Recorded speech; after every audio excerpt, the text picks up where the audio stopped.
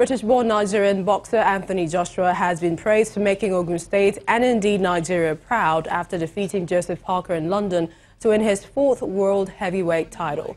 Ogun State Governor Amosun, who was at the Principality Stadium in Cardiff, was elated that the Ogun State indigene continues to put Shagamu and Ogun State on the world map.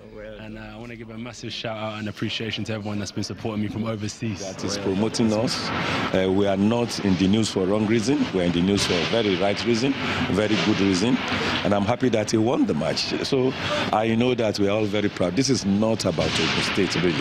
It's about all of us as a nation. All Nigerians, it's about all of us.